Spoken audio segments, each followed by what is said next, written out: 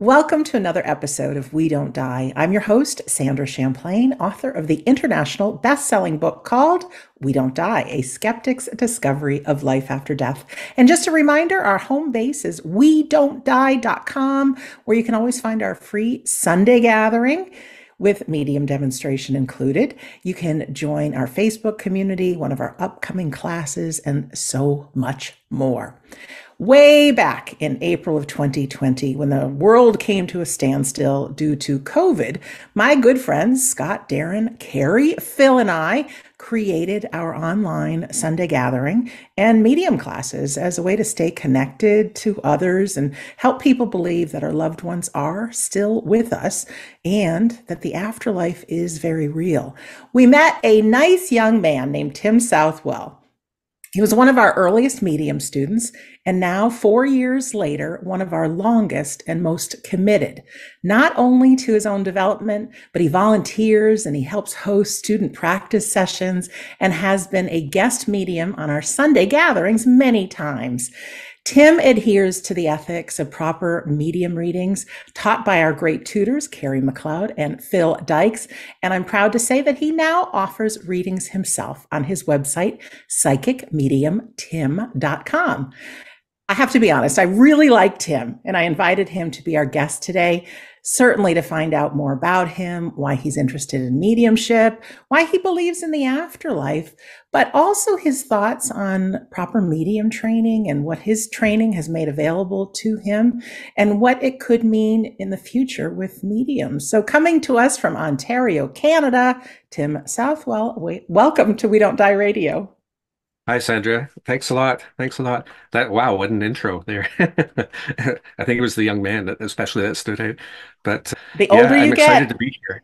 yeah, sorry to interrupt. The older you get, everybody's young, and you are young. You are young. You're But excited, and I am too. It's like yeah, butterflies in my stomach every time I get to interview somebody. yeah. No, it's a thrill to be here. And I'm just excited about the journey itself. It's been, as you said, 4 years. It's gone by so fast and so slow at the same time, it seems. That's unbelievable that that's happened. And in those 4 years, there's so many things I never, ever would have imagined happening.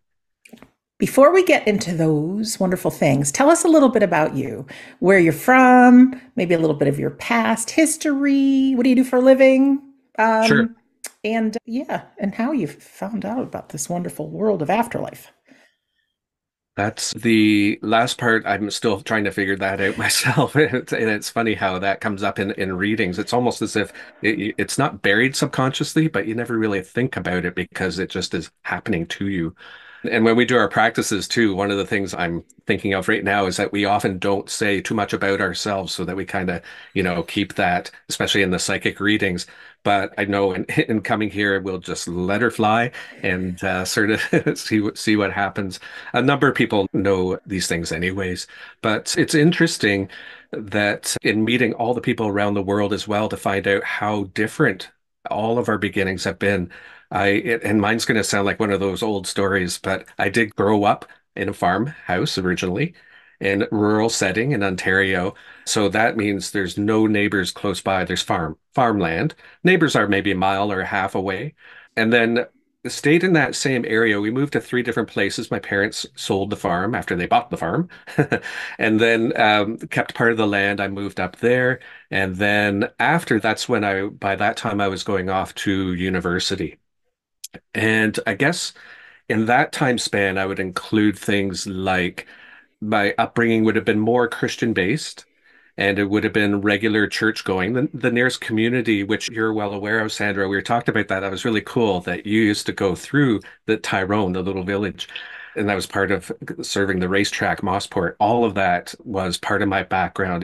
It's interesting because it's not like we live close by each other and you know neighbors and you know everything that's going on. You kind of do in the country, except that expands over a wide area. So where that comes up is in readings when people are talking about, I have someone here for you, you kind of have to scan my memory and it has to be miles because we're so separated from each other. But I'll go back to the other. So it was a church, a community church in Tyrone, and that would have been mainly Christian based again. And that was the background weekly. And that took me all the way through. to university. In that time, I did learn how to play piano. So that was started out just as kind of a hobby. I can still remember there's some things that stick in your mind. One of them was, do you want to it was like that. Do you want to take piano? Like, you know, your sister, and that was mom talking. We have, you can, your brother tried, didn't, not successfully wanted to play drums. And do you want to try? And it was grade two, and I said, sure, why not? It's funny, I can't say I fell in love with it, but it just really clicked. And there was a lot of things. One of the things that clicked was a theory and the notes behind it, which later would come up in some minor composing or things that I would do later on. The lessons, there were 75 cents for a lesson. It was a nice lady from the community. She'd been doing it for years. She was close to the end of her life too. She just wanted to teach piano. It was fantastic. All of that's like a tapestry of background, right? So I brought that to the church. I started to play piano for them, and I still do on occasion. And then youth group things started happening. I got involved in that. So that's the level to which I was involved in.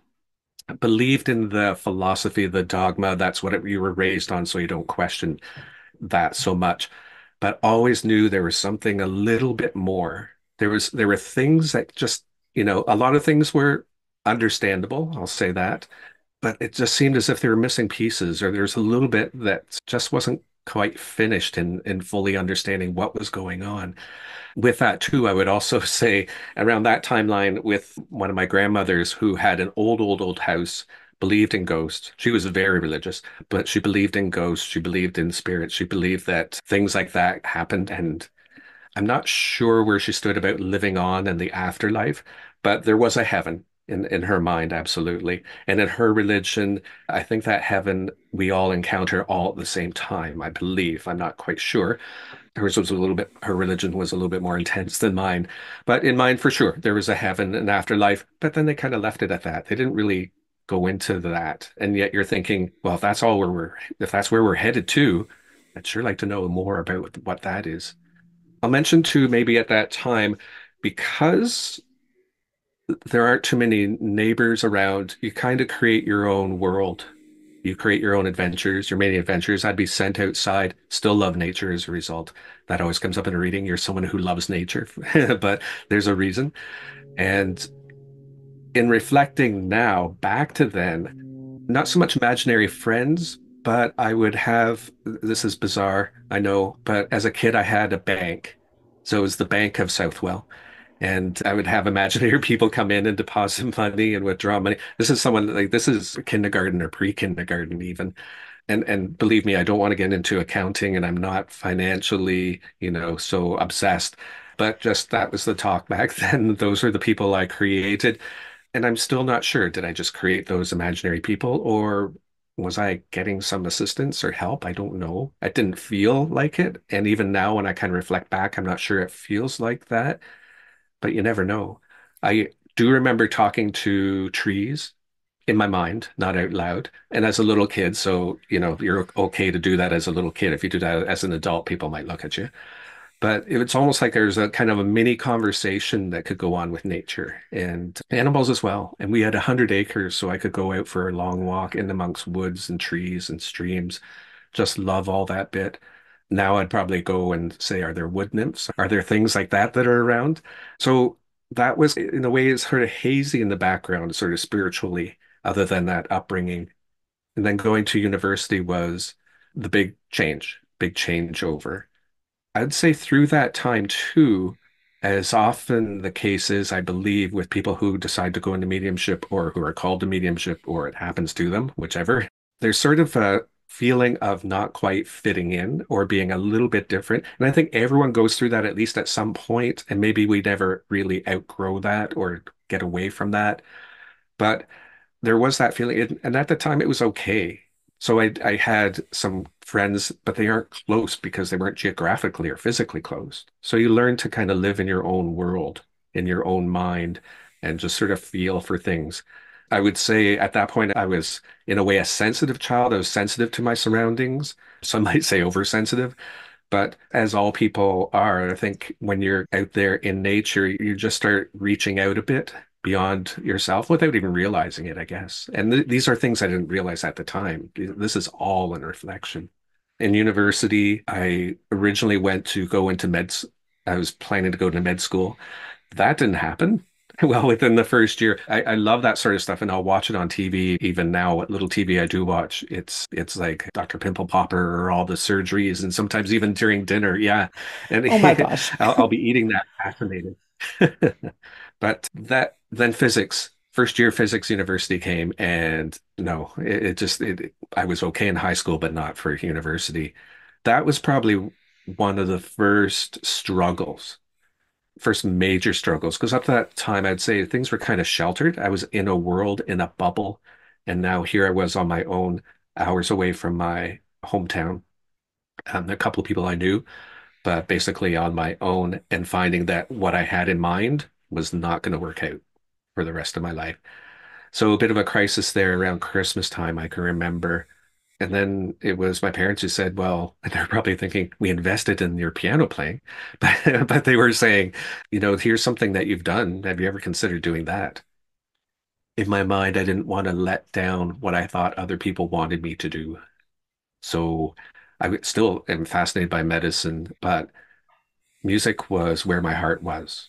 And that's the degree I finished. And kept the religion. I stopped going to church during that time. This is kind of answering that sort of spirituality afterlife question. Went to Nashville for just the heck of it.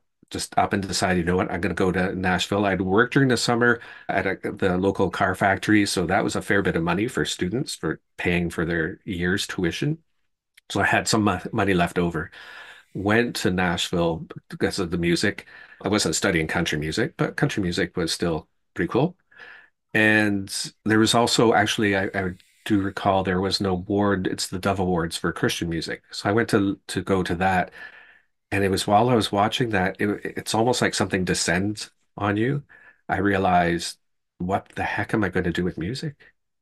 And I see all of this going on. Did I, in my mind, think I was going to be part of this industry? It is so big, so vast, so not me. I thought it might be. It wasn't. And I remember going back to my hotel that night, and that was another crisis. This was 4 years after the previous one. What am I going to do? Had some moments there. That's probably the first time I felt inspired by something outside of me. And that would, I'd say, would be the turning point for listening to something outside of me. And that's, I would say, where I became more conscious of the spirit world. And I felt after that there was something more out there.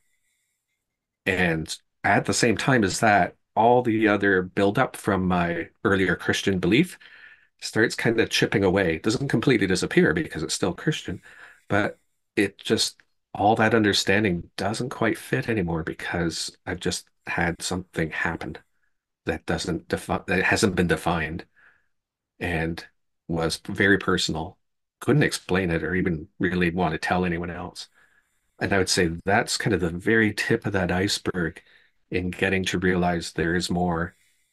There are spirits, there are souls that you can talk to beyond what you see and what you may even know, and that it's possible, hopefully not under as much distress, but it is possible to reach out to them and to feel them and to interpret things that come from that other side, the afterlife. And that was just the very beginning of that. I'll fast forward because I decided that to go in education. That was how I could do my music. And I thought, great, I can pay the bills. I can actually do some great stuff. They always talk about the vacations. All of that's possible. There's a whole lot of buildup that goes around those times, though, and dealing with situations and students and all of that. So I was there for a while, or sorry, finishing up my education almost the very last week, and car accident. I was in the back seat of a little Chevette hit by a drunk driver as I was coming home, and that would have been so there's a lot of time that kind of happened between these things, but that would have been the clincher for me. So not that previous encounter, but in the car accident, it wasn't quite a near death experience, but it was I come to, I think, believe now is like an out of body experience. Because I remember the impact. I was in the back seat. The back seat was pushed all the way up to my dad, who was driving, and or actually all the way up to my mom. I was sitting behind my dad. So what prevented that was one of two things because my leg was snapped in that it kind of got caught and I was in hospital. So there's recovery and a lot of time for myself for reflection and coming to terms with things. But I got to see a picture of that car a couple months afterwards as well. And it seems like that area that I was in, it took a while to want to look at that actually. It was in a, it was either my leg that stopped that from the impact, or it even kind of seemed like it was a little protected. And I'm not saying that I know or I feel that any divine thing, creature, spirit, angel, whatever you want to believe, came to that rescue, but I would not doubt now that that could be a possibility. That Were your kind of parents okay? parents, they were in the front seat. They had kind of like a seatbelt burn. They had that bruise because they had that impact and they were protected by that. Mom a little bit more so because the car was pushed up. Dad less so because I was kind of part of that impact. And so they were pretty good. They didn't go to hospital. They didn't have a need to go to hospital. I tried to get out of the car. I couldn't because my leg wouldn't go with me. So I had to be lifted out of that. But in that experience, in that impact, I can still hear and feel it was like I was sort of shot out into a darkness and where I asked, is this it if I died? And getting a response back that no, you haven't. You need to go back. And so that all happened in real time in seconds. It seemed like minutes, like it did go by fast. That's, I think, to me, what triggered the thought in my head that I need to investigate what's more out there. I can do my job. I can teach for a while, teach for a number of years. Loved it actually, loved it more than I thought I would. Because there's a lot of that, the interaction with young minds, but there's also, I went into counseling for a bit too, and that's even more interaction. You get to see a little bit more right away, an impact that can help. And then right before COVID, I said, I'm not coming back. I'd saved up enough money, kind of like a nest egg. By that time, I thought I felt the calling to go and investigate what's out there. Yeah, a calling that I just had to respond to. So I didn't have a plan other than I feel this is the right thing to do at this point. How in the world did you find us? That's cool. And that's actually the next step because at that point I'm going, well, this is great. Now what? Yeah, I've created all this time. I'm living on a budget. So what are we going to do? Uh, and then I thought, you know what? There is a spiritualist church. And at that point dropped into a couple and I was thinking this is really interesting. This would be kind of cool. I'd visited Lilydale, thought that was really interesting, and I took some classes there, feeling the need to know how does this work? How can I make it work with me? Because I thought some things were happening, very little, and I didn't get explanations. So I thought I need explanation. I need to find something that's going to land solidly because there was a trickling that I needed that. So Spiritualist Church just outside of Toronto, I remembered that they were going to do a cruise. So I thought with some mediums, I'm going to have a look and see which mediums they were scheduled to do because they canceled due to COVID. And that's where I saw Carrie and Phil. And I thought, sure, let's have a look online, set up a mentoring session with them just to say, am I going nuts? Because is this, some things are happening. I've noticed these things. I'm not sure whether I have any kind of caliber or calling or skill level. Is it just an interest or is it all my imagination? Because that's the first place to go to. I'm a very mind person, so always thinking in the mind, and that's was my first go-to. And from that, I think I had two mentoring sessions with them. One to kind of get over myself and just realize, wow, what the heck just happened in that conversation? Because they take you through some steps, see what you can do. And they mentioned that they do have a couple of classes if I'm interested, and they are in the gathering if I'd like to watch and see what kind of things they do. That was perfect because it's almost like test driving in a way, because you got to see Carrie and Phil do a demonstration and you go, wow, that is look at the accuracy of that, look at the impact. This is different from the way I'd been experiencing. I call it sort of the UK version. I know that's not, the true nature of it. Really, it's evidential, very evidential, and things that people couldn't look up on Facebook, the way people acted, behaved. And I thought, that's amazing. And still nervous about it. I decided I would sign up for a class. I just want to do a little shout out to Carrie and Phil. I knew them prior, obviously, to COVID, a few years, and they sunk right into my heart. The evidence, the authenticity, and they're just great people. So they're two of my closest friends in the whole wide world. We've been running classes at we-don't-die.com with them as our tutors, as I said in the beginning. Also, now that the Earth's cleaned up a bit, they're traveling Australia, New Zealand, England, America, Canada. And I recommend wholeheartedly go to mymediumship.com, and it's all things Carrie and Phil. So we'll continue on with Tim's journey into these classes for sure, because that is where I met Tim. And I think in one of the breakout rooms, just like we worked together, your grandmother came through to me and vice versa. And it was just such an extraordinary experience that I think every person, whether you want to be a medium or not, you should take some training, because there's something that happens to go from a faith and a hope in the afterlife to a belief and a real knowing. And in those classes, when you can actually feel the presence of the deceased person, and sometimes you actually feel like you are them and memories of theirs, they come out of your mouth and the person can take it. I mean, that takes you into that knowing. So, Tim, let's go into some of the training, because you've been with us quite a while now. And to go from that investigation to now having your own website, being a medium with all the ethics that we'll get into a bit later, but also you've been our guest medium several times on our Sunday gathering and student demonstrations. And I am tickled pink at how down to earth you are, how you work with the spirit world, how you can be vulnerable and just share what you get. And you have gotten just some incredible evidence and really have brought through that feeling that all people, whether if their loved ones come through or not, that you actually feel the presence of those people that are in the afterlife.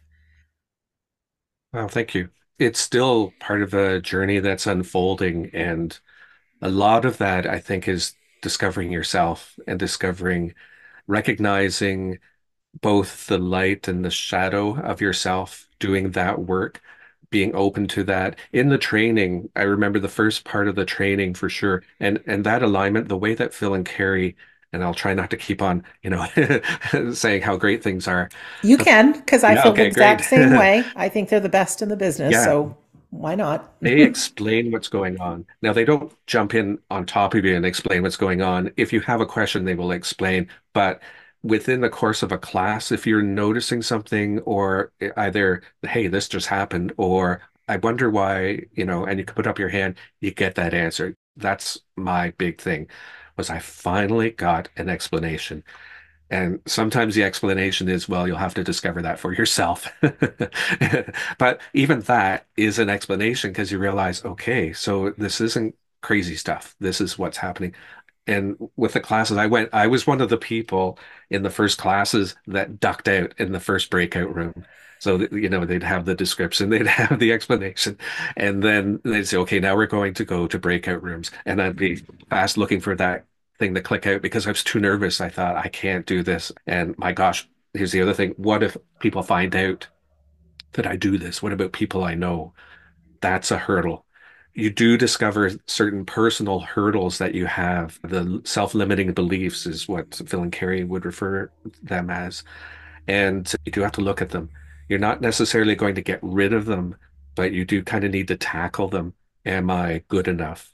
Imposter syndrome. When things start working and you say, this shouldn't be happening. In fact, I still kind of say that. How on earth does this happen?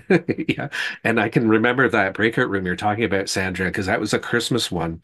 And I remember we're in the room, and this was one of the first times. I think there was like a small group of us, three or four maybe, and we each had to read for somebody in the room. We weren't sure where it was going to go. And as information was coming through, although you try not to make it look like that, you're kind of going, "Oh my gosh, this, yeah, that's right, and that's right." And the big thing for me in all of those classes was clairsentience. Prior to that, I could maybe see some things. In that first mentoring session, I saw a button, and then they asked me describe the button. Then they asked me what's on top of the button because it was something. Who does the button belong to? And that mentoring session, that part, which lasted maybe 10 to 15 minutes, that was mind blowing as well. And I thought, this is right. Are they just saying this so that, I'll fall in? But no, you soon discover that's not who they are. They'll tell you what's what. But that happened. And then in classes, things like that started happening.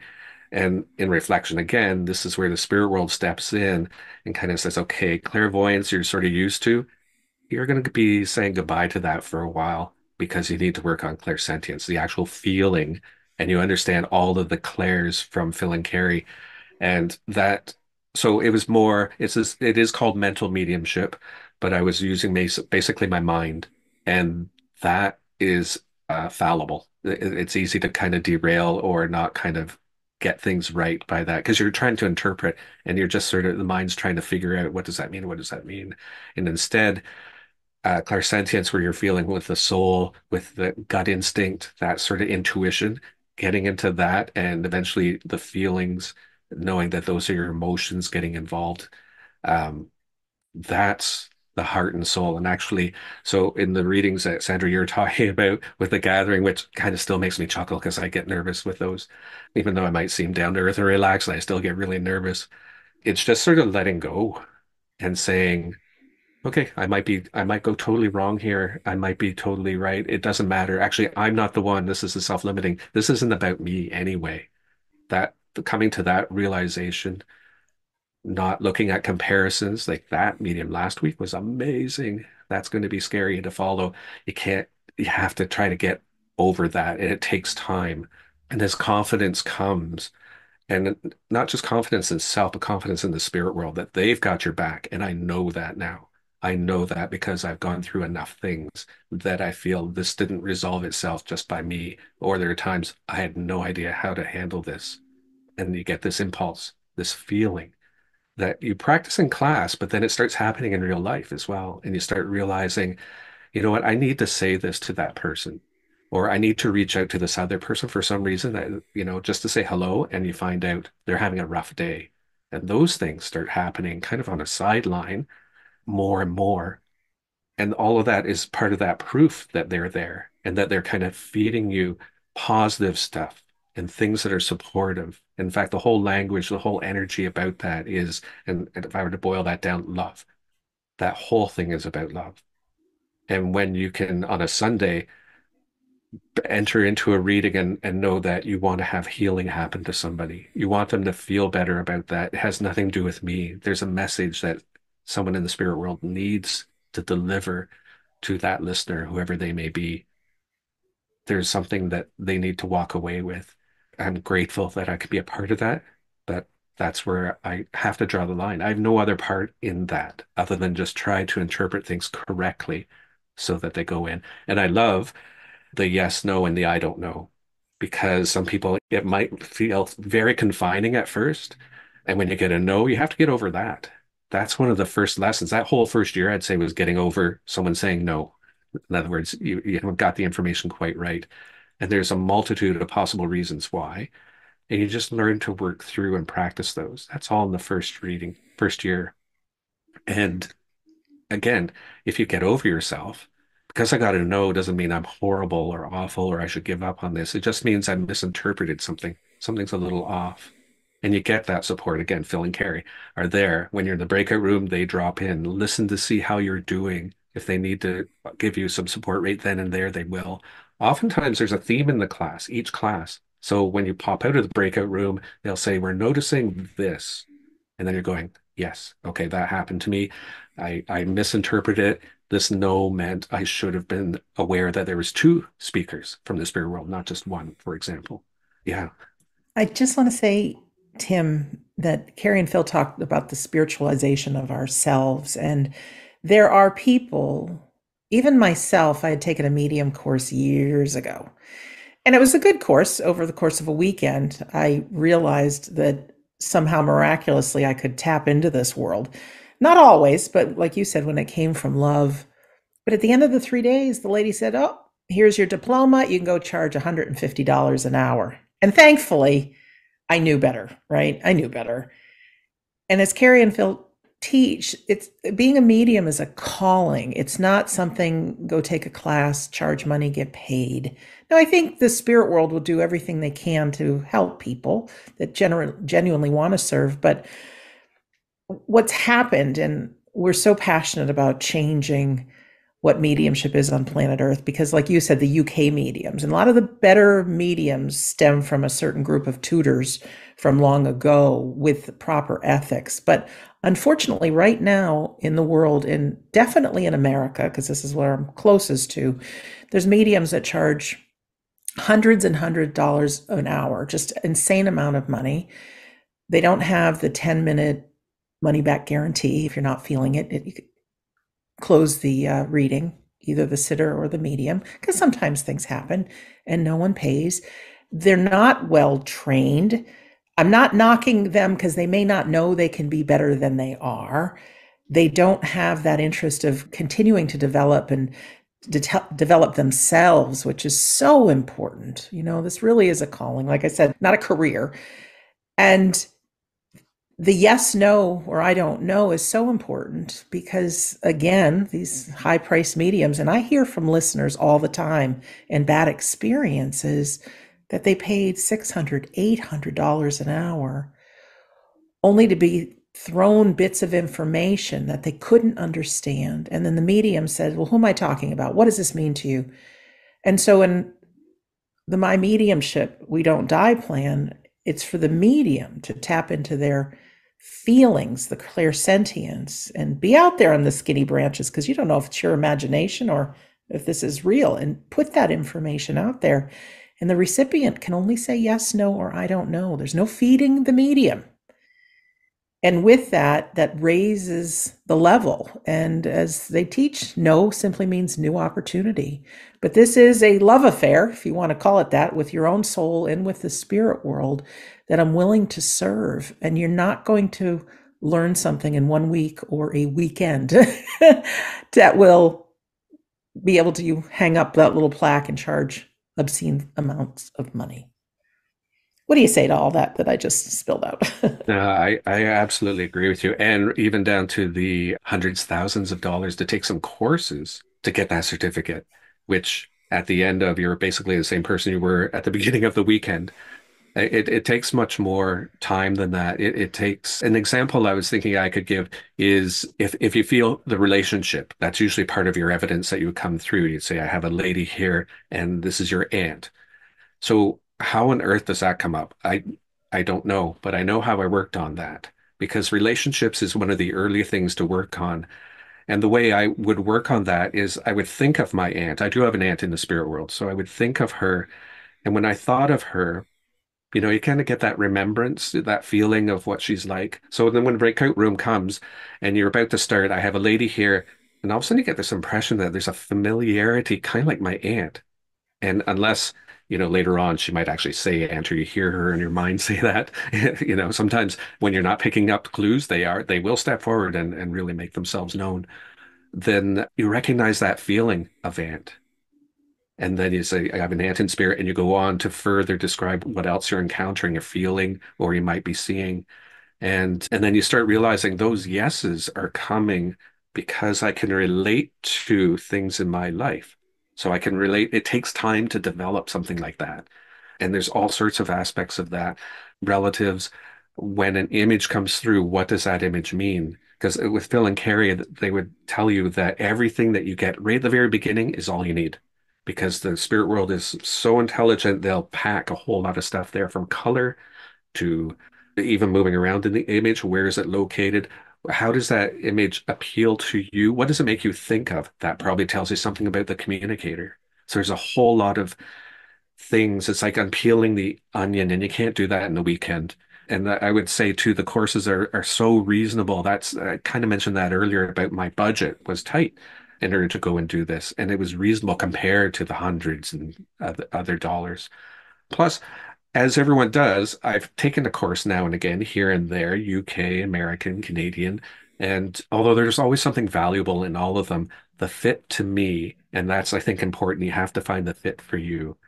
The fit for me is this style, that sort of leadership as well, that sort of direction. They're really the ones who said, okay, now's the time to try the gathering. I think the first gathering would have been doing the address. So speaking like a mini sermon, if that's new to other people. I'm not used to calling them addresses, but I've learned to.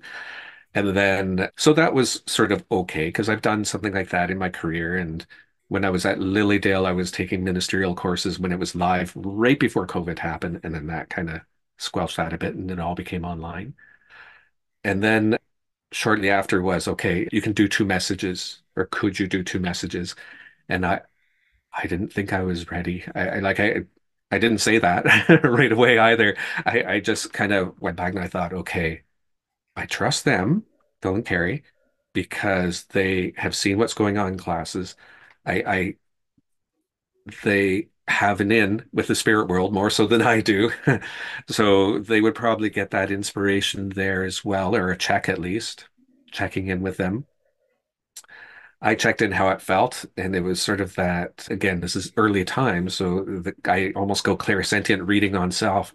What does this feel like? Does this feel good or does this feel, and of course the nerves start, but then within me, something says, if I'm practicing this, working towards this, why would I be stopping myself? Instead of the past, what if you fail? Instead it was, what if you succeed?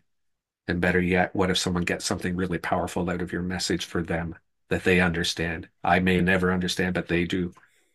And I thought, yeah, there's that calling again. And that's part of Phil and Carrie talk about the why. Why would you go into mediumship? Why is this a calling for you?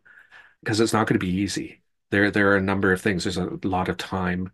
There's a lot of practice, and thankfully I carved that out for myself. And I credit that for being able to, in the 4 years, be lucky enough to go as far as I have. And I'm still developing, and I'm still, in my mind, a student. And we should be thinking that way, I think, all the way through. Because the minute we stop that mindset, then we become stagnant and there's no more learning. Life is lifelong learning. I've always believed that in education and in mediumship. I Yeah. feel the same way. Even my doctor, who I get the physical every year, she's continually learning, right? So never stop. I want to talk a little bit about some of the readings because the spirit world uses us in some bizarre ways. They do. Clairsentience is the feelings, clairvoyance is images, but there's others. They can use our sense of taste, smell, hearing, songs. Could you share, without obviously giving away people, but just some of those things that maybe you remember that have happened in readings that you were out in the skinny branches and you're going to say it, but in your mind you're thinking, this is crazy. And they go, yes, I can take that. Do you have any of those stories that come to mind? Yeah, I like that expression and the skinny branches because that's the other part. You do have to push yourself, otherwise you become comfortable. And yeah, the minute you start stopping yourself and you do need to be careful. That's part of the ethics as well, because you don't want to be blunt, abrupt, and you're probably talking about someone who potentially has passed recently. And so you don't want to be opening up old wounds or fresh wounds even. So you kind of watch the wording and that you weigh that, but there's ways of saying things that get you there. I can think of an example of that. Suppose someone was a bit of a drinker. So you could kind of say it that way. It depends how the feeling comes across. And there was a reading, and these things start popping in almost in spite of yourself. The spirit world kind of says, okay, I think they're ready for this and try this out. Unless you're taking a class exactly on clear gustians or the taste, you know, or what you might smell. I remember one of the first ones was cigarette smell. And I thought maybe I left a window open. And and so then as I was trying to work through this is earlier times, I said that's the other thing. Just don't ask questions, make the statements. That's an early one to kind of trip yourself over. So instead of saying, "And did your father used to smoke or grandfather used to smoke?" You'd say it as a statement. It's stronger, and also you start believing, and your body not automatically seems to check with that before it comes out of your mouth. So you'd say, and they used to smoke. And then you'd get a yes, and you go, holy, there's a lot of holy jumping or Holy holy cow. whatever. Yeah, holy cow. That's it. There's a lot of that, at least for my experience, that I go through. Some other ones, and before I mentioned that the message is delivered in love, still 100% believe that, even for some of the readings I might mention now, which was someone who OD'd on drugs. So as I was going through that, and I was an early one, so I felt like I was stepping so carefully because just kind of trust this is what's happening. And then I got a taste in my mouth. And I thought, that's an odd taste. It's kind of bitter. And then a smell came in as well. And I said, that's a lot like what I assume would be like drugs or whatever. And then I saw a hypodermic needle. So it's almost like they were coming in from all sorts of directions. And I said, this person, she passed by overdosing. Yes. And yet, then here's where the feeling comes in.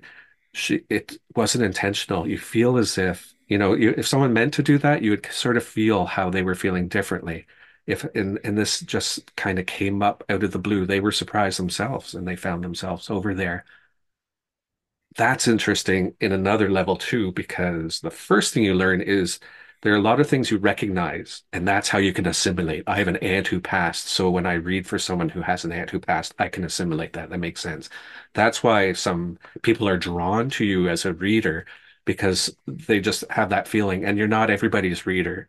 And you'll find that there's the match or not match. I'm glad you mentioned that guarantee that they suggest, the 10 minutes and either rebook or, reschedule. So far, that's happened once, and then you have to work through that as the medium, as the beginning medium, kind of emotionally. But you realize, hey, it just is, and you move forward, That and you. level of integrity I would love to see everywhere, Mm. and I do know there's going to be mediums that charge more. Okay. Some people think the more you pay, the better you get, whatever. But to have that 10 minutes said, if you're not feeling it and you're not getting the evidence, and like the medium can feel it too. Sometimes it's just not a match. Comes to an end, the person, they can either rebook or they don't pay. And I think Mhm. if sitters can ask before they book a medium, do you have that? Do you have a level of guarantee? And I think it will weed out pretty fast. So, where did you hear that from?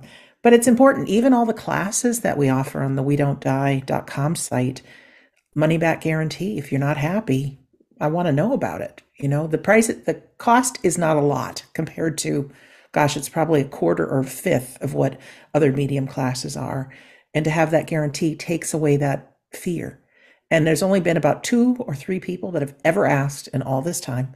And one was an old guy, couldn't hear through his hearing aids, somebody that just wasn't a fit. Another one, they didn't want to go in the breakout rooms, like you said, that fear. But it happens. We're fighting our own humanity, and everything in us wants to be right. And so it's hard to get into that breakout room and be wrong. But here's the thing, that's the place to be wrong. That's the place to explore. So if you're okay with being wrong, that's when you can have fun, and that's when you can let your hair down. That's when you can try and just see. So if anybody's interested, please don't think you need to have it all figured out.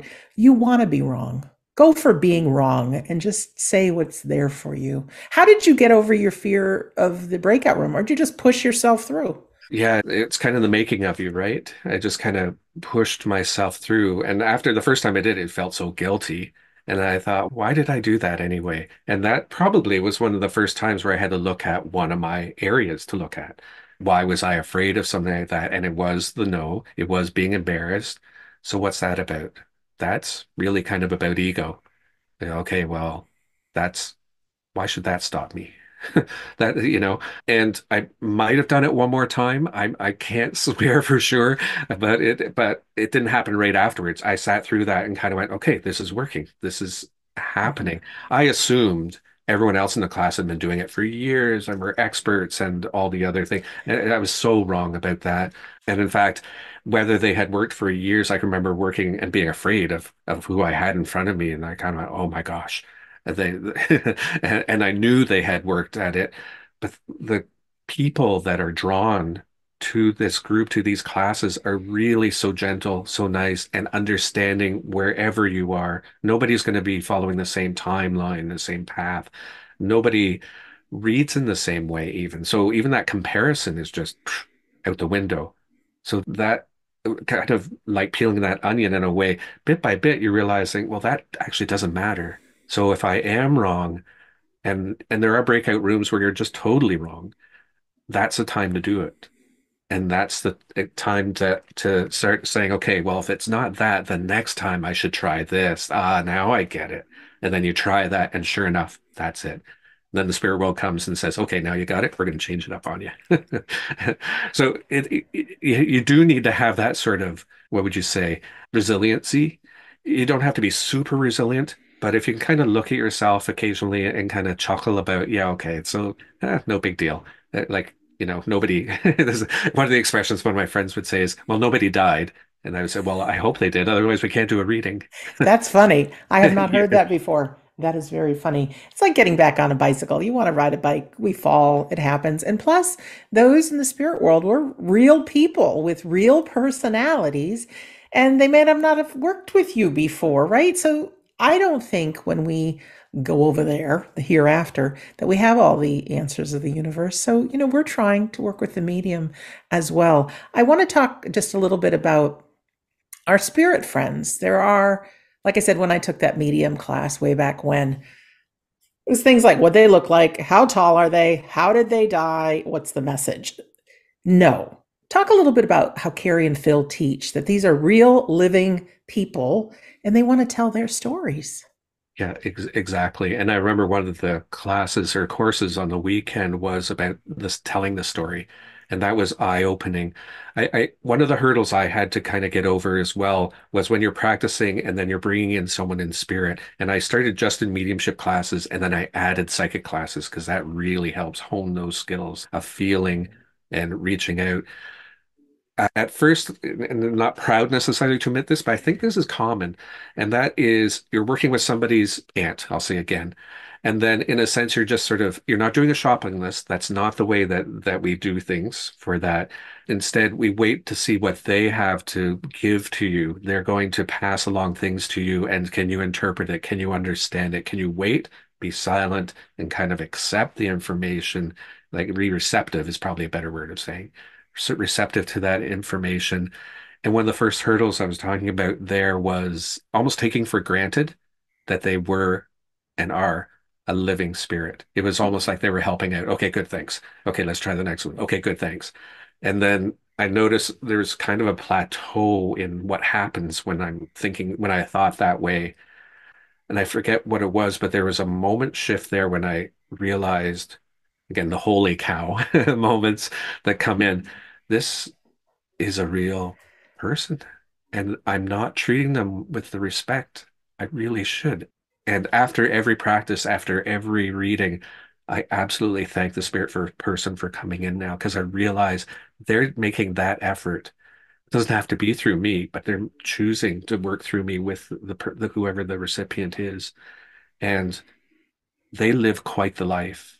And the more you're open to that idea and how much they're giving for that, then the more that blending seems to happen actually, and it's more along the lines of there's a trust that they have in you as you're building your trust with the spirit world, realizing that they are people. That is somebody's aunt. That was somebody's and is somebody's, spouse or mother or father. That realization that you're working every single time with something so important, delicate, sacred as that, it's kind of awesome, awe-inspiring, and it really builds that appreciation. I became changed after that, even though I was practicing and I was at a certain, you know, developmental internal person. That was one of those major shifts that I went, holy cow, why was I not considering this before? And that changed a few other things about how you viewed everyone. Every person coming in, every person you encounter is a soul as equal, as important as each other. And that is what guides me a lot. I can't think of it every single moment because I do get mad at someone who drives too slow or too fast. But that is something that sticks with me and that motivates me as well to want to be there for them. It's part of that people pleasing, but it's more in a useful way. I'm not trying to please them. I'm trying to be helpful to them and whatever I can do and recognizing the sacredness of that. We have to acknowledge our own humanity. I'm no saint, nor would I, well, probably ever be, because we are human. But to know that those in the spirit world, they are still people and they don't have a voice anymore. They may try, and I do know that they communicate through our feelings, but so many people, they want the lights to flash on and off, or they want something so obvious to appear as proof that their loved ones are there. But we're all mediums. We all have this capacity, just like, it's said before, people want to play piano. There you go. People can learn and practice for years and years and years and become great at it. Other people have maybe a God given talent for it, but they still have to work at it. We're all divine souls having this human experience, and our loved ones come through. And I just had this funny thought, if I did interviews with people like some mediums do those readings, Tim, how tall are you? Where do you live? Why are you in this business? And then end the Zoom meeting, right? No, they're real people. Talk to them, listen to them. If you get something wrong, dig in again, thank them. Our loved ones are very, very real. Oh my goodness. Tim, what else would you like to share? Is there something that we haven't spoken about yet? You want to share your website, what your commitment is if someone wants to book a reading with you? Sure, it's an amazing journey. Maybe the one thing I would say on top of that is there are struggles because you learn a lot about yourself. It's never an easy journey. We all have life adventures that go on. One of the interesting things, I can't say the most exciting things, but one of the interesting things is everything that's gone on, and I can say it for myself in my life, and piano and music is a big part of it. But any experience I've ever had enters into where I am now. And all of that stuff, good or bad, it almost seems I design or was design or a combination of both. It's not wasted. None of that has been wasted at all. The good spirits and the happy spirits and with a small s and the low times, the low spirits as well. And you really do grow emotionally and feeling. That's been one of the biggest areas that I've had to develop. It'll be different for each person, but it's quite the experience. And the people you encounter tend to be of like mind. So that's very supportive, very helpful. And as time goes on, that can shift and that can change your friends, your family. Those things will change your relationships, your discussions with them, but it's all part of your spiritual growth as well. So the website I have is at psychicmediumtim.com. And also too, there's information there about booking readings and a set there. And as you mentioned too, it's that 10-minute thing that if it's not quite going, then either we'll rebook or refund. Um, and those are the personal readings as well. If you have any questions, there's a way to contact me there as well. It's actually the same thing, psychicmediumtim@gmail.com. But that's, if you have questions beyond that. But otherwise, yeah, I tend to explain ahead of time what the reading is about, what it's like. It tends to be 30 minutes or more. I say 30 minutes, but tends to go on a bit longer. And for people who are brand new, it might be, what are your expectations? What are your thoughts? What are your questions? If you've never done that before, never had a reading before, those are fine to ask. Absolutely. It's a little bit different than the TV people we see. They seem to be hard to contact. You would never talk to them personally, a big celebrity style.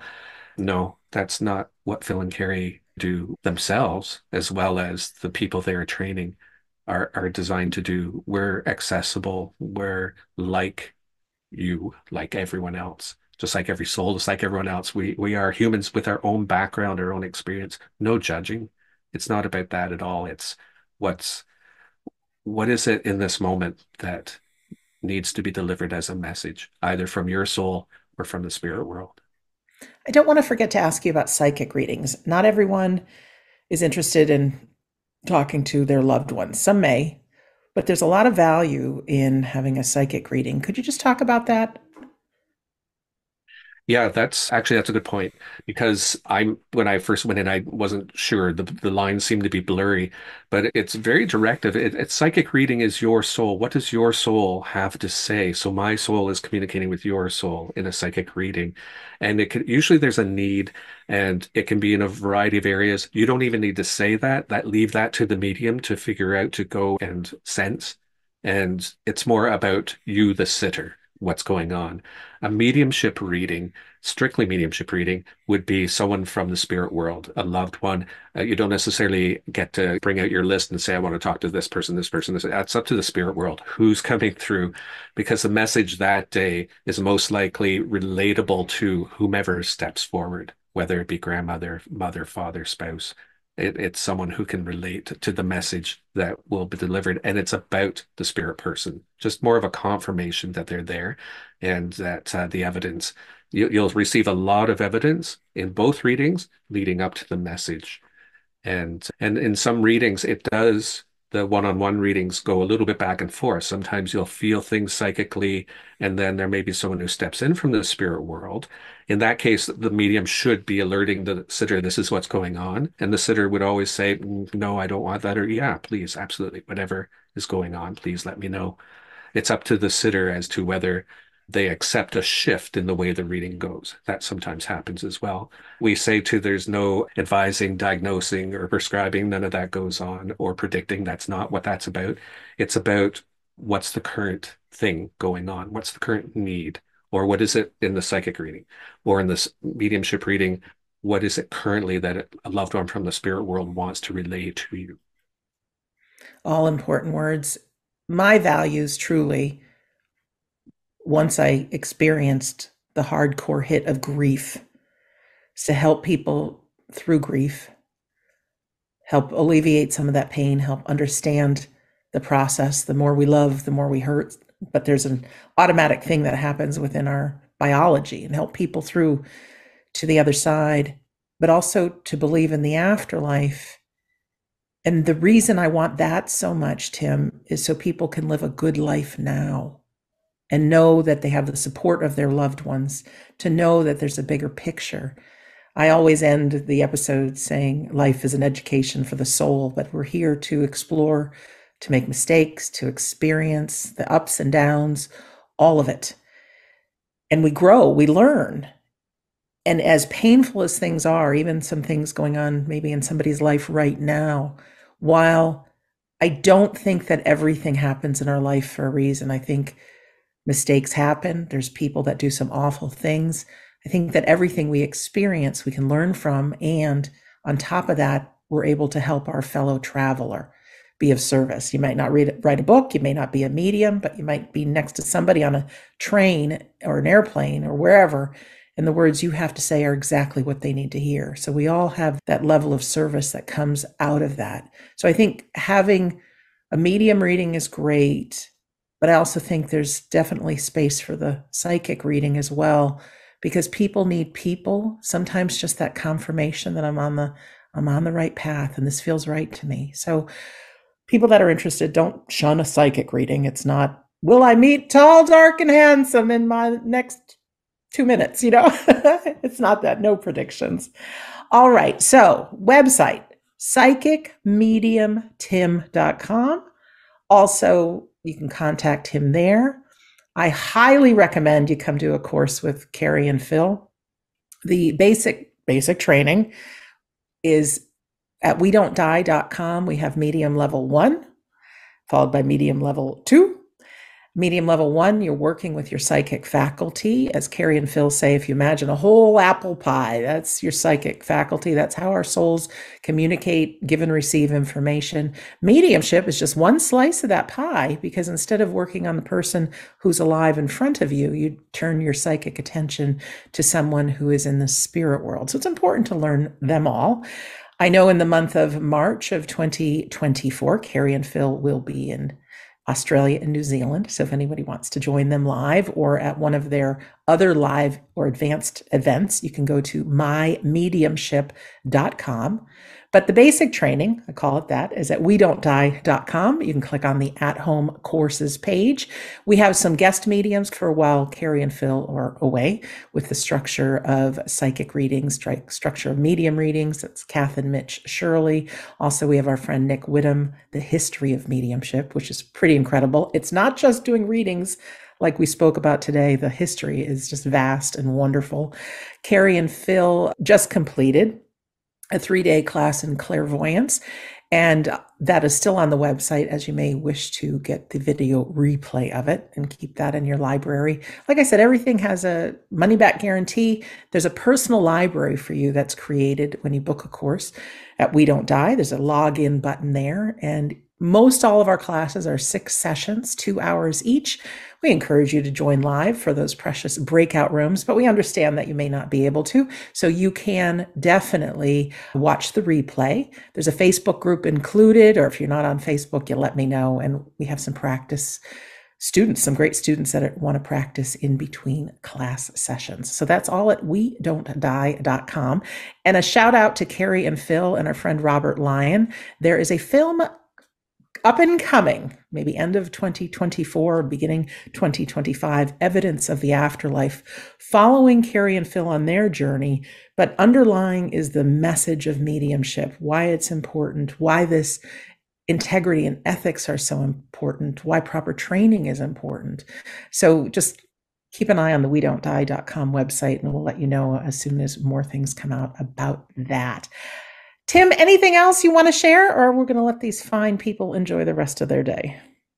No, I think you've covered a lot, a lot of it there. Yeah, just be open for the synchronicities. You were touching upon that, and things will occur and happen, and when you're ready for them, yeah, definitely seize the opportunities. Fantastic words, Tim. Thank you so much for being our guest today. Oh, you're very welcome.